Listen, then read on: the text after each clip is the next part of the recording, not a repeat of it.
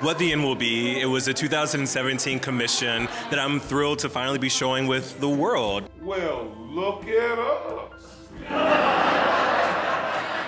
I guess apples don't fall too far from the tree.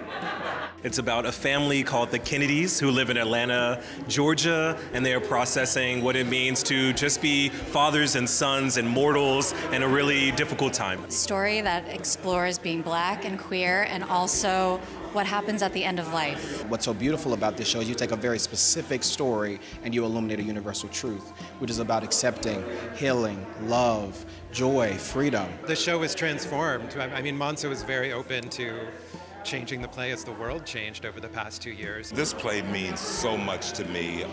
From the first time I read it, it embedded itself into my soul and in my heart. You're gonna laugh, you're gonna cry. It's an hour and 20 minutes long, the perfect length of theater. There are gay kisses, there are love stories, there are father-son moments. It is a three-dimensional story about what it means to be us. The creative team is in their bag. They're great, they're collaborative, they're open to change, they're open to input. Feels good to feel like you have some agency over your work.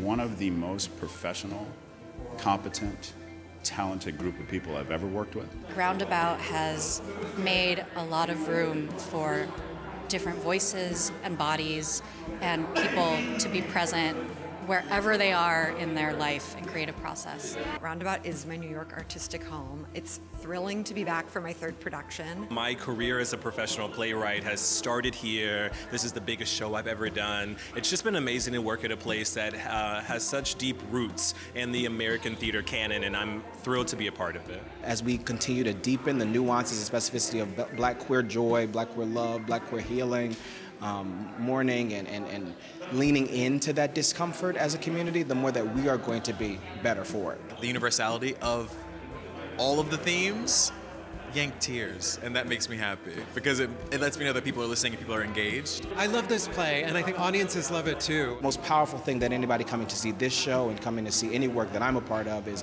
understanding that you might not know everything, but you will come leaving better and brighter and more knowledgeable and more compassionate for people that don't look like you, don't sound like you, don't feel like you, but are you none the same. And it's a really exciting new piece by a really talented young writer.